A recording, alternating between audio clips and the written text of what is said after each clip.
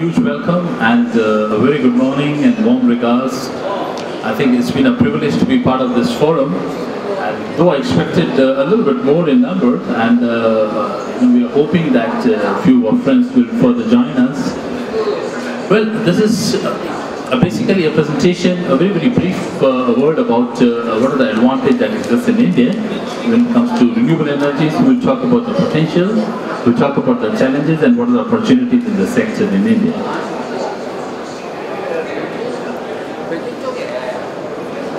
India, as we say, is a promising renewable energy destination. Now, certain facts about India, what makes India such a promising destination?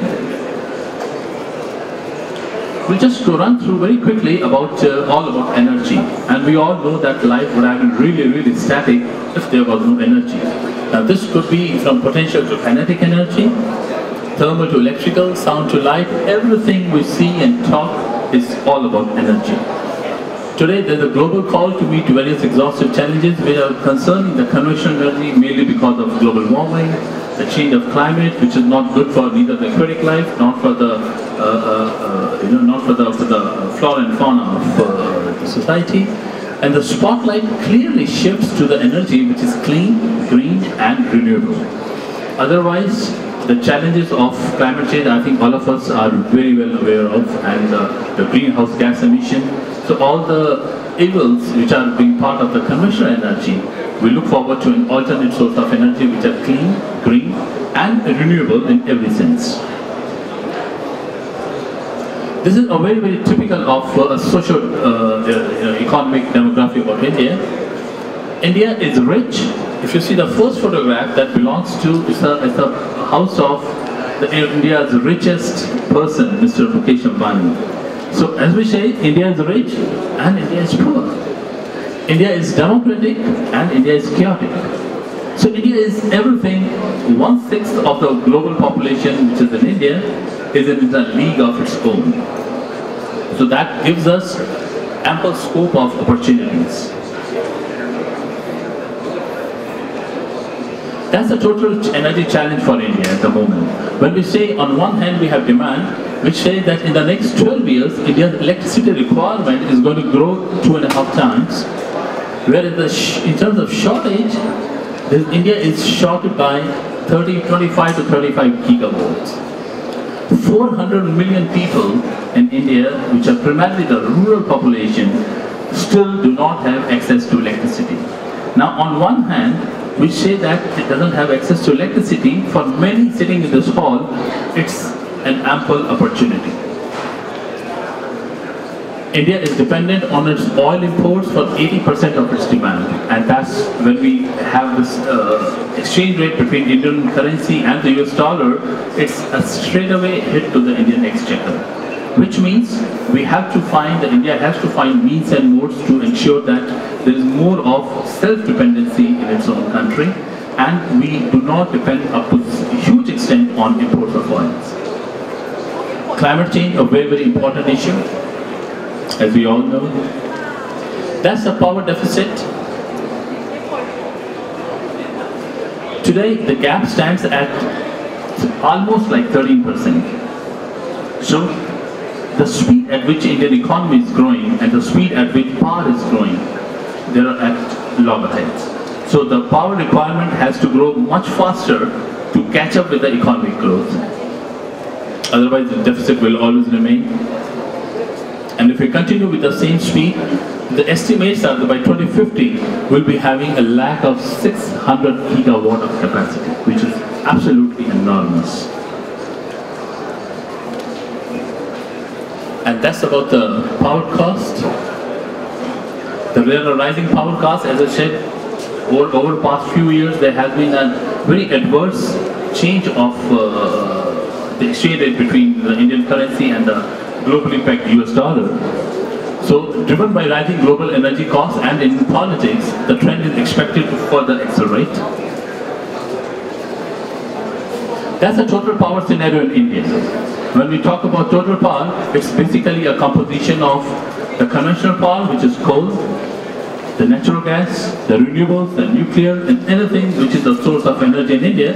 And as we can see clearly, coal constitutes 59% of India's energy requirement. That's where we get power from hydroelectricity, which is more than 25 megawatt as per the definition of Indian power ministry.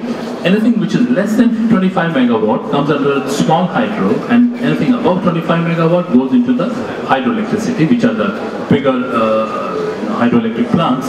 So 17% gets constituted by hydroelectricity, 9% by natural gas, 2% by nuclear, and 1% by oil.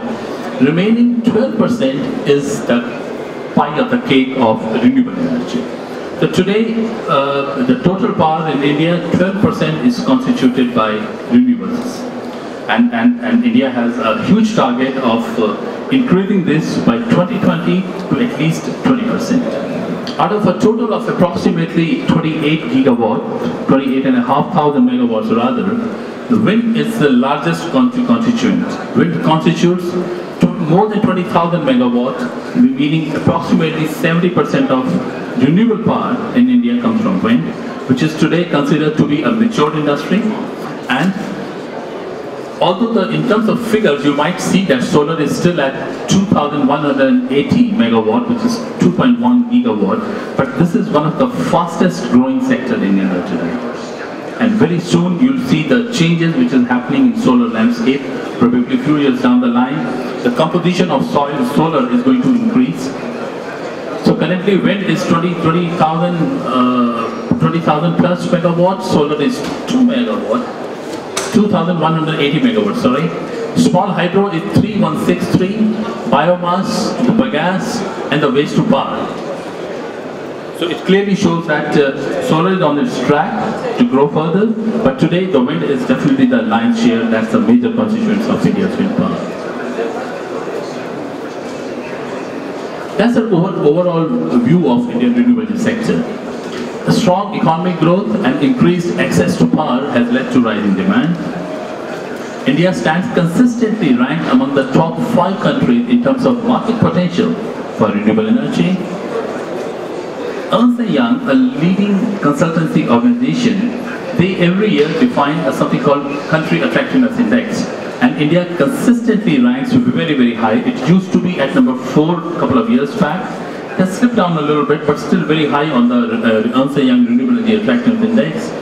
India plans to triple its renewable energy capacity in the next 10 years, primarily driven by wind and solar. The government of India has set a renewable energy capacity addition of 29.8 gigawatt in the 12th five-year plan, which is already in progress from 2012 to 2017, which includes 15 gigawatt from wind and primarily 10 gigawatt from solar. So look at the pace at which solar is going to grow now. That's the growth of installed capacity of renewables in India at a compounded annual growth rate of 19%. From 2007 until 2013, see the pace, the speed at which renewables have grown in India. That's a plan-wise renewable energy capacity addition. As you can see, after every 5 years, when we started from 9th plan in the year 2002, the achievement was to 3.5 gigawatt. For the 10th plan, from 2002 to 2007, we were at 6.7 gigawatt, which grew to 14.7, and today we are into 12th five-year plan, and we are at the target of 30 gigawatt. That's what we are targeting. Now, renewable energy in various sectors of Indian economy. We talk about energy technology for rural India, where we have a lot of off-grid technologies like water pumps, lighting, biomass gasifiers, etc.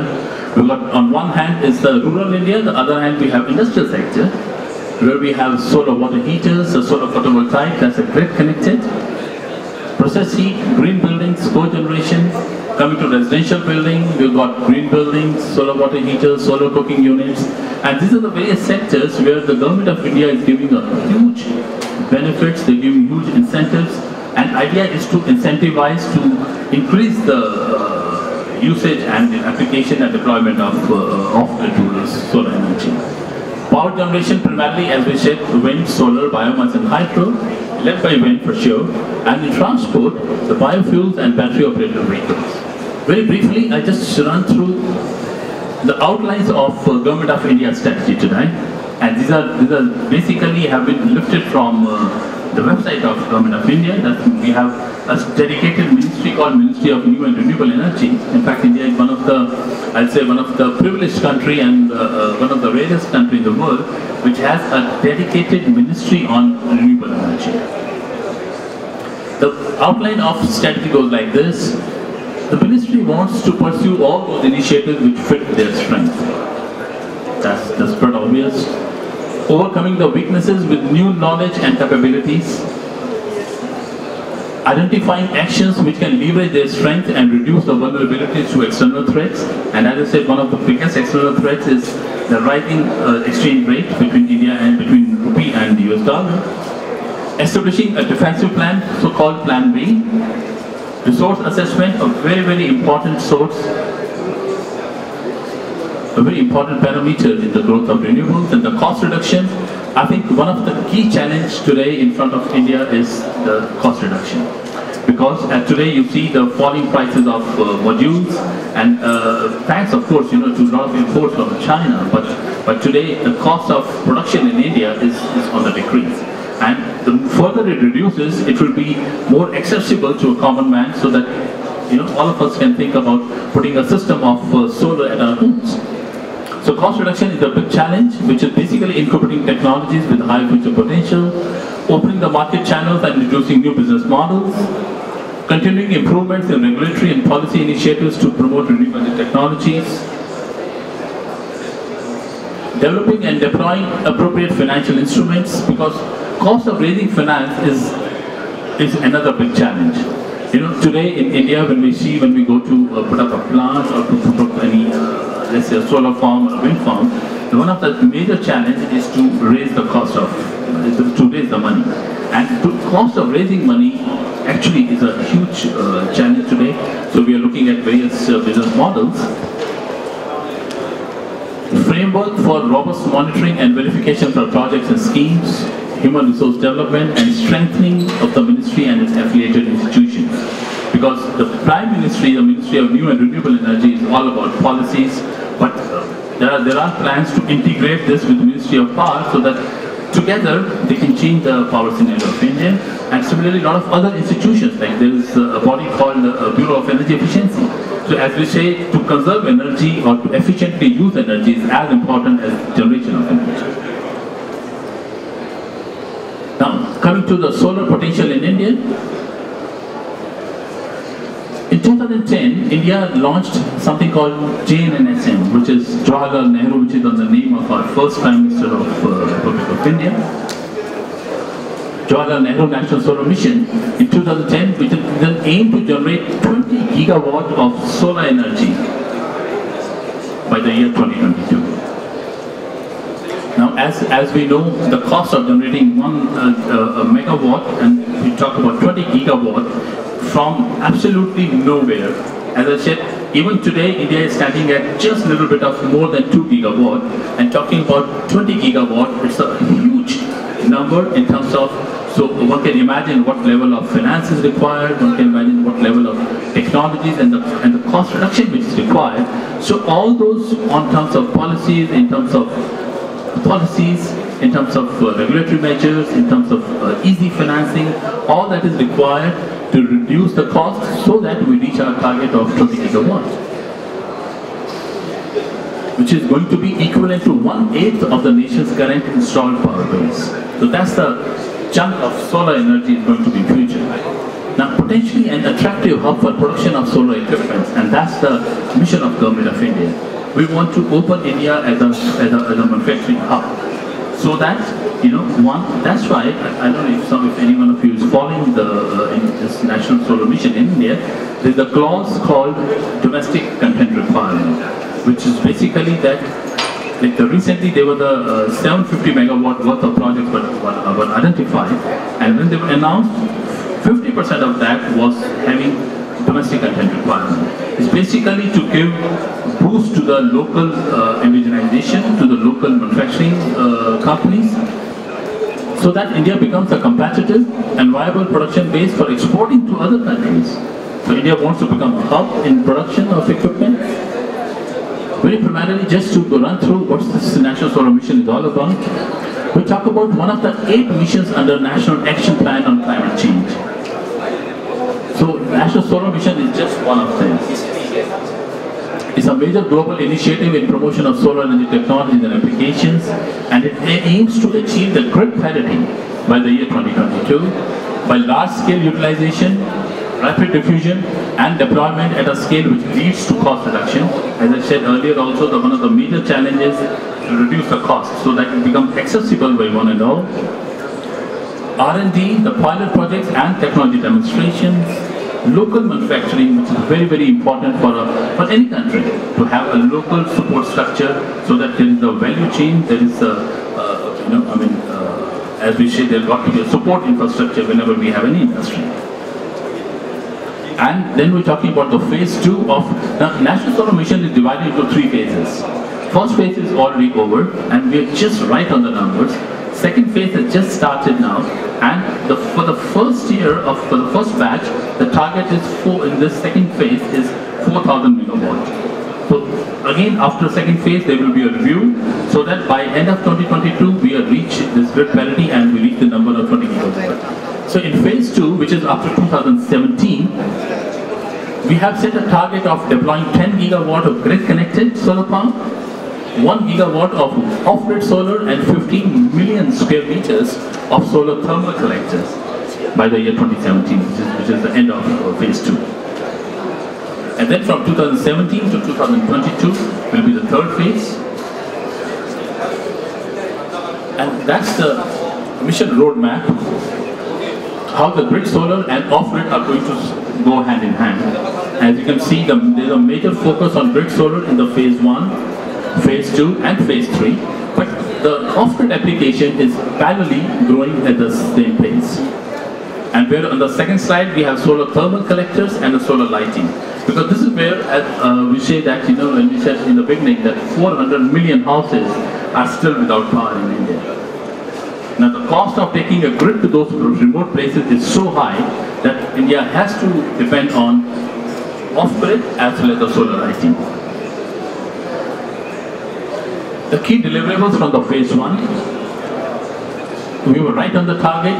1,100 megawatt of grid connected and 200 megawatt solar off-grid applications were identified. They were put up. 7 million of solar thermal collectors were achieved. We were able to establish more and more R&D and HRD centers of excellence. Domestic manufacturing became a sudden attraction. And we saw a lot of companies from Germany, from China, putting up their shops in India, setting up their production bases in India. And similarly, the institutional arrangement for implementation, one of the biggest institutional arrangements is about to bring down the simplified financing. So a lot of foreign banks like KfW from Germany and the US Exim Bank started supporting the projects in India. Policy and regulatory framework, the national tariff policy has been amended to provide for solar-specific RPOs. RPOs is an acronym for Renewable Energy Renewable Purchase Obligation. From center to the state level, there are purchase obligations on renewables. And one of the challenges to hard implementation of the targets. Every state has been given a target that out of the total requirements of power, a specific percentage has to be from renewable energy. Solar-specific renewable purchase obligations from 0.25% in phase 1 to increase to 3% by 2022. The renewable energy certificate mechanism has been notified because the states which do not have enough potential, they can buy certificates from the other states, meaning they are committing to the renewable energy. State-wise strict implementation of RPO orders by regulators and exemption from environmental clearance for solar power projects. Incentives and benefits. Exemption from excise duties and concessions on import duties on components and equipment required to set up solar plants. The 10-year tax holidays for solar power projects. Wheeling, banking and third-party sales and buyback facilities. Guaranteed market through solar power purchase obligation for states. And very interesting, we have this generation-based incentive scheme as compared to the accelerated depreciation. We used to have in wind sector specifically accelerated depreciation earlier, which has been now, part of it has been converted into accelerated into generation-based incentives, which is primarily more you generate, more you earn. Reducing the wheeling charges as compared to the conventional energy, and the FDI, the foreign direct investments in India, of 100% allowed in renewable energy generation projects. So that brings a lot of foreign technology into consideration from India for various renewable technologies under specific SEZ, which are special economic zones. Payment security mechanism to cover the risk of default, because this is where the India commands over many other countries, where any investor has a security mechanism in place. Subsidy of 30% of project cost for off-grid and solar thermal, and loans at concessional rates.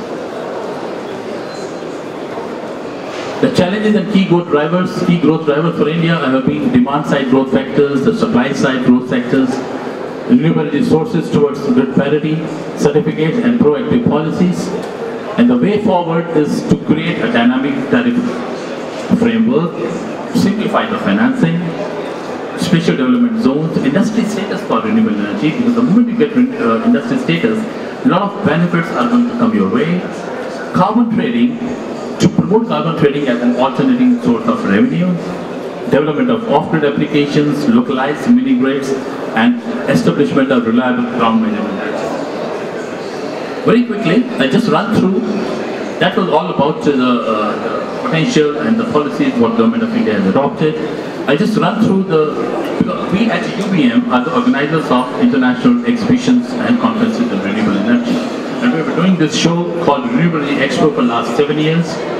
Come September 2014, we are into our 8th edition of Renewable India Expo. We are from 3rd to 5th of September this year. Just to give you a little historical trend, how the show has grown over a period of time. That's the year-on-year growth. We started way back in 2007 from a small base of close to 60 companies, and today we are at 500 plus. From a base of almost like 1,000 square meters, today we are at 10,000 square meters in terms of net display area, with more than 500 companies participating at our show. And you can see how the international and domestic both are now catching up with each other. In fact, in 2013, we were almost like neck to neck. We had 48% international and 52% domestic participation. So more is the international participation, domestic is also getting a fillip, it's also getting a momentum. So both are going hand in hand now. At one point of time, see the difference between the two parts, but look at 2013, it's coming absolutely shoulder to shoulder. A very interesting project in Gujarat, where just an open canal, I'm sure because this became a worldwide attraction, and an open canal has been covered by solar panels. Just the 10% of canal has the potential to generate 2,200 megawatt of solar power and save 11,000 acres of land, while preventing 9 million liters of water from evaporation. One of the very landmark project in India. That's the overall assessment. What are the uncertainties, the competition, the execution, and on the other hand, what are the new markets, the present market and the future markets. So that's all about a key strategic market. As you say, India is a difficult market, but definitely a very, very key and strategic market. Just to give you a little more into it, the government of Tamil Nadu is one of the states, South India, in southern part of India, and today the scenario is like this. Every state wants to become a kind of an attraction. Recently, the government of Tamil Nadu has its own targets of achieving renewable energy, especially solar. So they have come out with an event called Renergy. Now that Renergy event is also being done by us. We are managing it. It's an international conference and expo, which is being held from 12 to 14th of June. There are certain schemes by the Chief Minister. There's one solar powered greenhouse scheme. We are talking about 3 lakhs of houses, and a lot of incentives are given for that. Similarly, there's the Chief Minister's solar powered street lighting. Now these are the 2 prime sectors instead of Tamil Nadu, which are catching up, which is the street lighting and greenhouse scheme. The government is trying to give a lot of incentives to promote solar deployment and adoption. So that's another event which is coming up. Thank you very much.